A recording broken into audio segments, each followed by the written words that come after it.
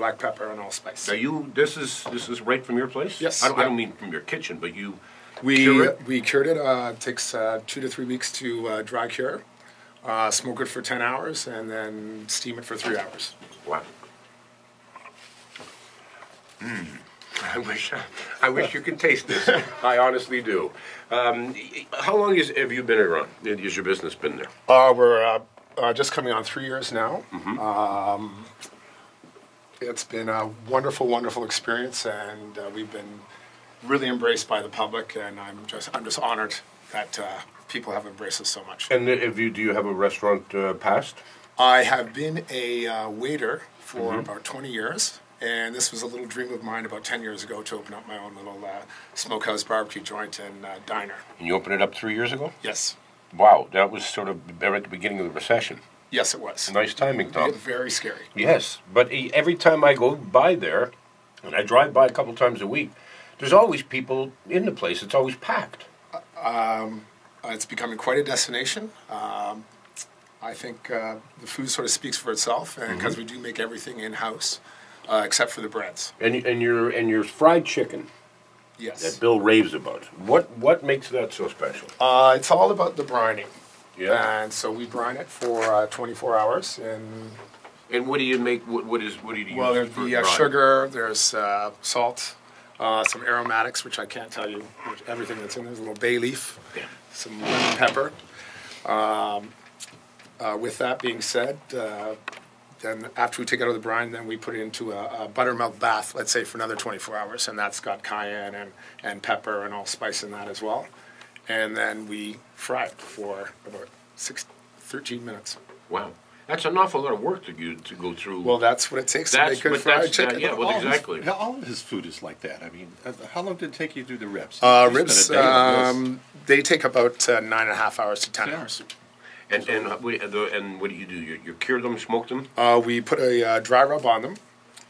Then we cook them over hardwood. I use apple and hickory. We start off our smoker with coals. We probably have the only smoker in Toronto that's all wood-fired as well. So we'll start off first thing in the morning, let the smoker come up to temp with the ribs in it. And so that's why it takes about 10 hours. So usually if your smoker's hot, about 6-7 hours, your ribs will be done. Right, and are the ribs sort of the number one item on your menu? We only do them 3 days a week because of the wood-fired smoker. So on the off days, we're doing pastrami, we're doing pulled pork, pork butts, barbecue beef brisket. We make our own bacon as well.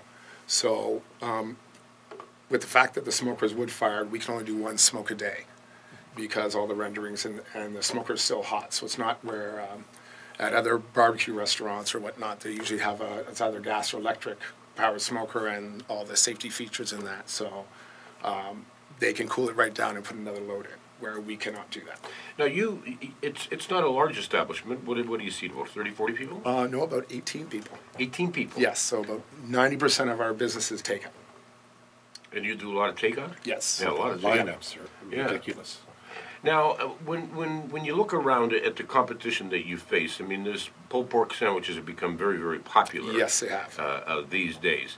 Do you look at it in the sense that you think, okay, well, a lot of these pulled pork sandwiches that people make are mediocre, and this is a good thing for me, comparatively speaking? Or do you look at it and say, this is not necessarily a good thing, because if people have experienced it once or twice and think it's not that good, they're going to start thinking it's the pulled pork itself, and that the concept for this sandwich is not a sound one? Well, I'm going to take this to a different point. Everybody seems to be an expert on when it comes to barbecue. No shortage. Right. So my the best barbecue is a barbecue that's in front of me at this point. Pulled pork, everyone, people like it sauced differently. Some people think there should be coleslaw on the pulled pork sandwich. Signature pulled pork sandwich should be on a store-bought squishy bun. Ours is not, because it doesn't travel well. Right. That's a good point. And you do have coleslaw on yours. Yes. I've never seen it served that way before. That's sort of a very Carolina style pulled porks. And where does the inspiration for these meals that you prepare, where does it come from? Is it from experiences of traveling through the southern states? Or? No, it's I am adopted of mixed race, and about 20 years ago, I sort of was looking to find my culture through food and food and music. So this is sort of the journey of my adventure in food. And a fun journey it is. And I got to point this out, too, because obviously people can't see, but you're a slim man. You're not skinny. You're in good shape. I was thinking the same thing, because he's like all muscle, this guy. So I figured that, basically he's eating fruit and nuts most of the day. No, I'm running around like a madman all day. That's what it is. Yeah, I somehow don't think if you're surrounded by this kind of food, you're eating fruit and nuts all day long. I don't know. It's just a wild guess. Any plans in the future for any kind of expansion, either to a larger size? I am looking at that. I'm not going to commit on radio at this No, point. and I don't. But I would like to do, if I was to do anything, I would look at maybe doing more of express versions of what we do at the Stockyards, because there is so much labor involved on the back end, what people do not see. For the food to come out, whereas a chicken takes 48 hours. Ribs. Yeah, and the pastrami, Right. That's 21 days to do that. So as opposed to, you'd have one central location that smokes the meat and prepares the chicken and... I'm not sure if I would do a commissary. I'd probably just do more burgers and fried chicken and keep it simple and less employees. Yeah. And do you find it when you look at the sales that it breaks down? Is there a demographic breakdown for those people who like is it the younger people want the ribs more than the older people? Is it men wanting the sport more than women? Demographically, if we look at our burgers, you can see which burgers people like. The classic burger will have more of an elderly crowd ordering the classic burger. We also have another burger which is an homage to In-N-Out burger. It's called the Animal Style, and it's a homage burger to the California chain, which you can't not hear. And it's young boys, young men ordering that, flying out the door.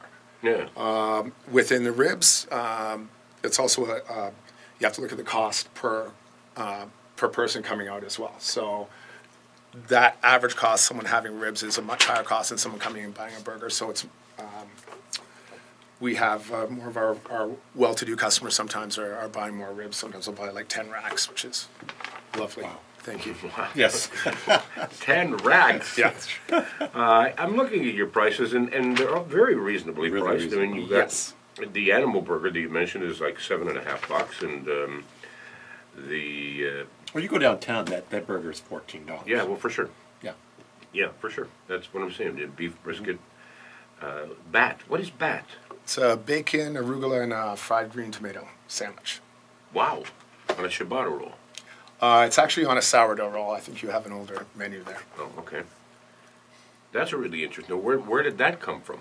That idea? I did that for Mike Bullard, actually, because he was. That's actually. And Ted says, "Who?" You made that just for Mike Bullard? Well, yeah, no. That's you couldn't really get fried green tomatoes in Toronto at all, so we thought let's do a rendition on a BLT. So, and that also showcases our bacon that we make in-house as well. Now, and did you bring any of this bacon? No, I didn't. Okay, well, I'll have to stop by and try it. Because I'll tell you why. I love bacon, but bacon doesn't like me. And it's one of those things, and yet I've had bacon that's homemade bacon, that's not store-bought, and it seems to sit okay with me. It's the stuff that you buy, I guess there's so many chemicals in it, whatever, that's probably what's fighting me from the inside. Yeah, there's nitrites, which is usually what gives a bacon or ham usually the pink flavor, and it's a pink color, and it also acts as a preservative. Right. They could have nitrates, which I think some of the larger producers will use that. And it's also like if you're getting from one of the larger companies, let's say, that takes them 2 days to make bacon because they tumble it, inject it, and fill it with water. And ours takes 20 days to make bacon as well. If more people really understood the concept of, well, what do you mean? They do it in 2 and it takes you 3 weeks? But Well, that's about getting the that's cure the way prop- it's supposed right. to be done. That's though. in the That's old, way- we do it in the old time method. That's the way it was done years and years ago, That's right. and then along came chemicals and. Like you and can still get your syringes. country hams down in the Right. down in the States that are still done within them. You know, it takes 18 months for them to make a real country ham. Oh, good. We have to take a break. That means Ted can We gotta sample sample some of something this. else. Yeah. Please Well, do. we have to. I mean, but it's hard for me to do that because I got to talk. Tom Davis is our guest. He is from the Stockyards on St.